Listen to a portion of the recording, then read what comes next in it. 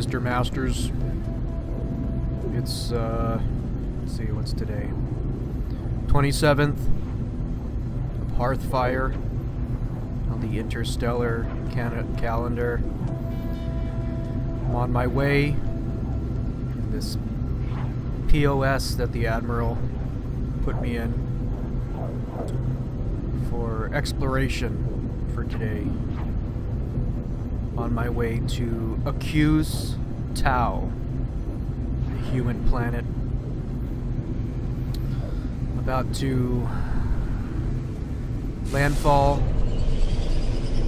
Just a few seconds. Bear with me while I combat these hot heat entry into the planet surface. Leveling out.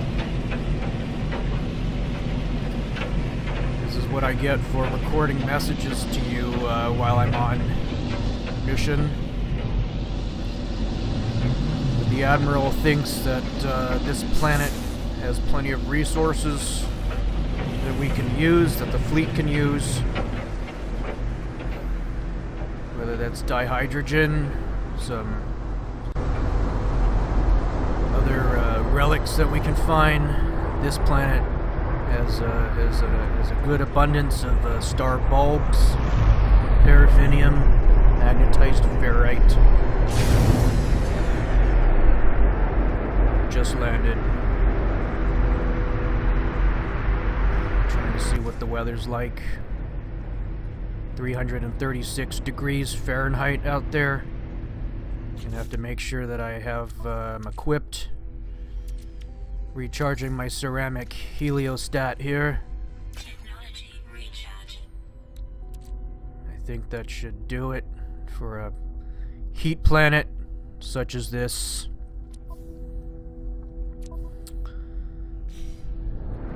Here I go. And this will be an account of my exploration of Acus Tau while I'm planet-side. God, that's hot. I can feel it inside, almost inside my suit here in the Gatungz system. But other than the exploration here, as I'm set to scanning a bunch of minerals, flora and fauna. Oops. While I'm recording this for you, Mr. Masters, but I've appreciated what you've. I've appreciated sending these recordings to you because I almost feel like it's more of a. You're almost the therapy psychologist that I never had operating out here with the fleet.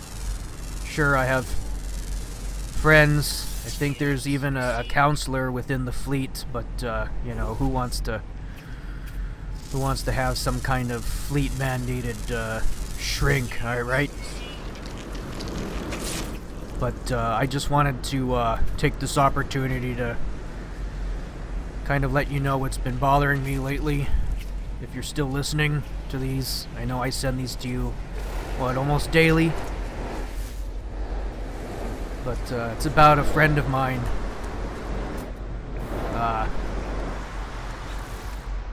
He's gone missing. He was, he's a good guy. Trader captain. Commander of the Chromium Cormorant. The fleet lost contact with them a few days ago. It's usually not like him to, well, I should back up. He does prefer to keep to himself. I know that about him, definitely. And, just a lot of... I've known him for years. I know he comes from Interstellar, and, he's enjoying the life of a trader captain, hauling goods and the like. And you know, there'll be some times where he doesn't check in for a couple days maybe. ducking in and out of systems, trying to hide from some hostile forces, perhaps. It's all that history that he's had in Interstellar as a commander, fighting the Spearmen, the Alec, the Gazertoid. So he's well versed in lots of different ways to survive out there. Oh, I gotta recharge my heliostat here. In the midst of an extreme storm here on Acus Tau. Anyways, his disappearance, the fact that he hasn't checked in, is just been weighing on my mind for the last few days. I know he can usually take care of himself, but it's not like him not to check in, so it's just, I just wanted to share that. He just seems like a really good guy. He's really taken to hauling goods pretty well, especially since he never had any experience with that in the first place, you know? Even though Interstellar, from what I hear, I've had friends there as well, and sometimes that's all you can do to make a life, you know? You gotta finance your own ship, mine minerals, capture life forms, find the good trade routes to make money so you can upgrade your ship and keep your crew happy. But you know, I've had a little experience. I guess that's why the Admiral wanted me to come down here to this hellacious planet here. Right now it's raining. At least the temperature's gone down to 116 degrees. But the rain, oh man, I'm sure it's scalding. I don't know how these life forms are getting away with it here on this planet. I guess evolution. They have thick skins, they can take it, it's normal, especially when the storms come. Like I said, 336 degrees Fahrenheit when I first landed. But so far as I've been talking to you, I've been mining some dihydrogen, finding some standing stones, not monoliths, I'm sorry, standing stones. You know, taking scans, you know, the usual, what I always report to you. But I guess the exploration part of it's kind of cool. I find it a little exciting. But it still is bringing me back to my friend. He was an explorer by trade. You know, he had a huge background in Interstellar as a commander, superphotonic starship commander, exploring the galaxy, and you know, there's always something about those explorers just going to all these strange new worlds. Forget, I think I read that in a technical manual at some point, somewhere. But I don't know how to deal with this. Sorry, current time is 18:15. I guess I'm having a little bit of dinner here. These smart suits really know how to internally feed you when you can't take your helmet off. The nutrients that you need. I didn't want to stink up my cockpit. So you'll excuse me if I chewing in your ear.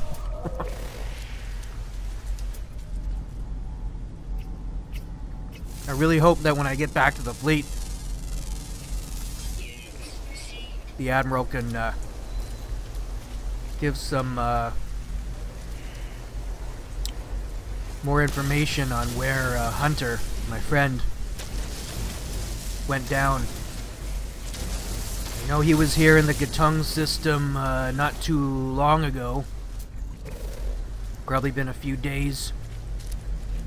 So I definitely know he passed this way. But I'm sure he'd be in a totally different system by now. Could be anywhere. We couldn't really locate his ion trail, but I think the fleet science officer may have some leads that hopefully one of us can follow up on. I'll just have to figure it out once we get back.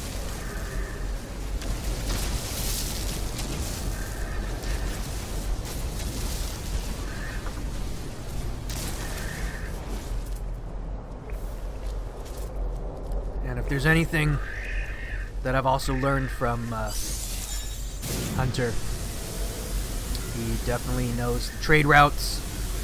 He's been able to make us a fair amount of income. Let me see. Oh. Keeping the fleet running. But,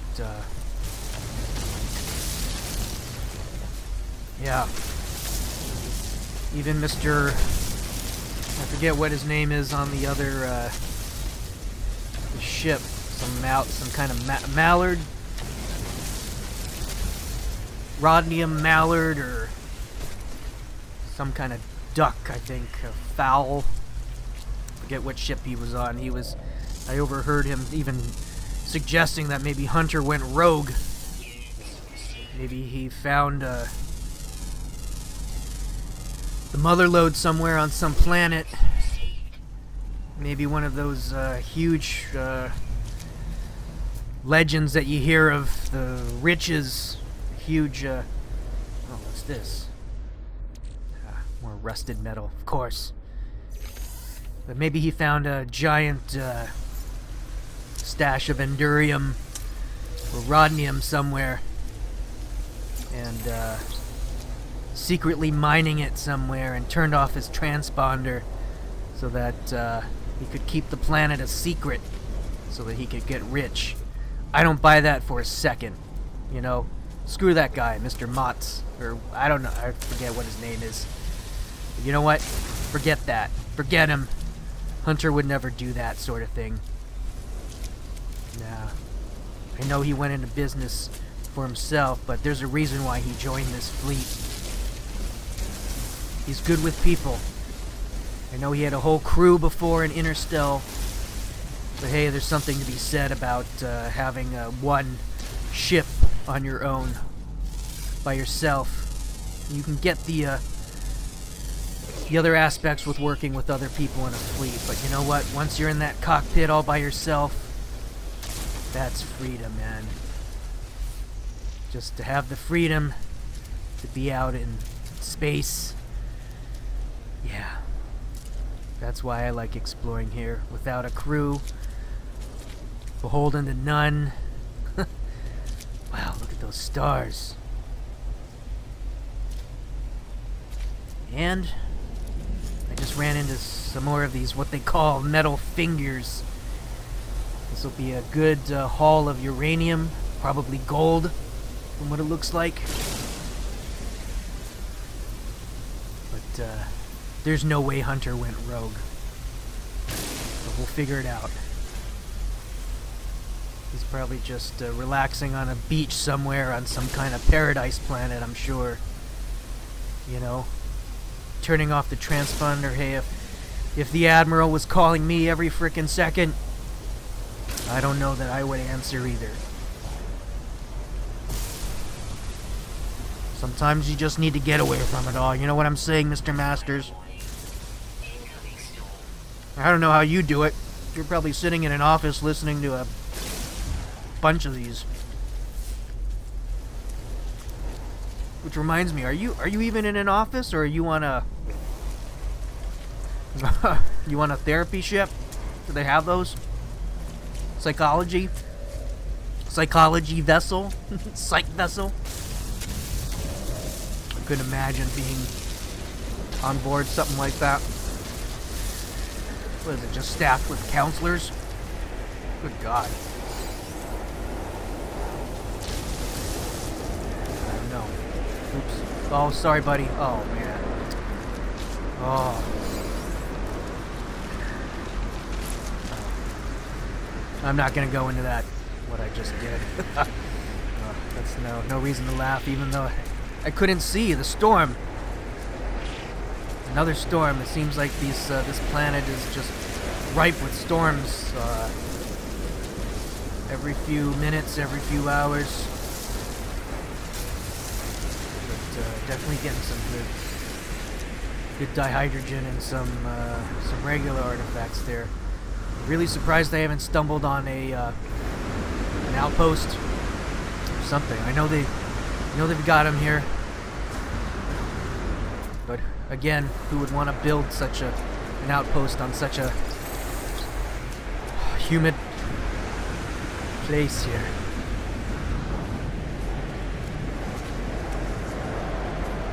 Visually, it's stunning, but man, the storms are playing wreaking havoc on my systems, my visual acuity. I'd say with these storms, visibility is almost nil. I just took off trying to find a new landing spot if I can try to find an outpost. Scanning. A few mountains in the area. Oh, crap. Jeez. Okay, I'm maybe not going to talk to you for a bit. I just ran through some foliage here.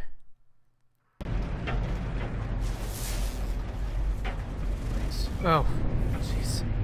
Yeah, the turbulence in this thing with the storms.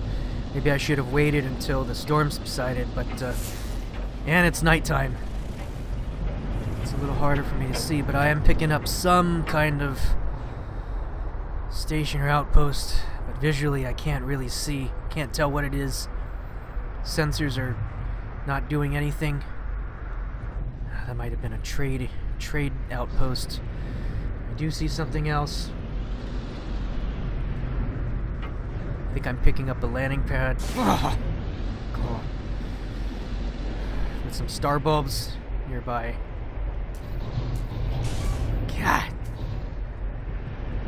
Definitely running into all this stuff. Good thing my shields are holding. I do see a landing pad. Coming in. Landing sequence here. Okay, let's see what we have.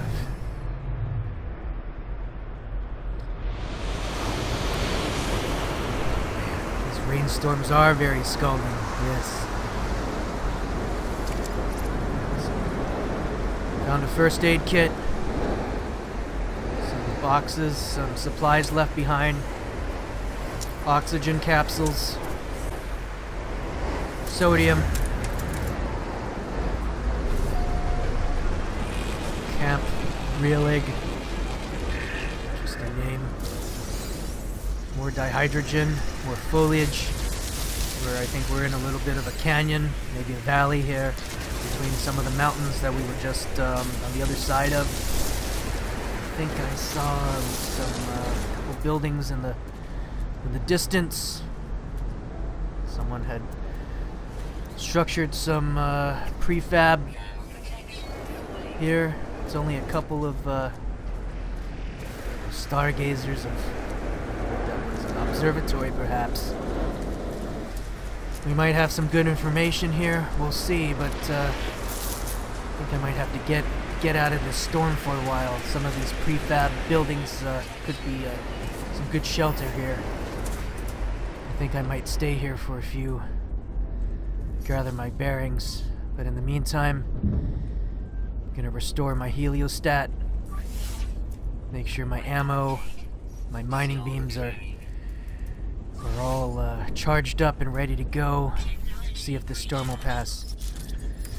Thanks for listening, Mr. Masters. I'll record some more when I get out. Out.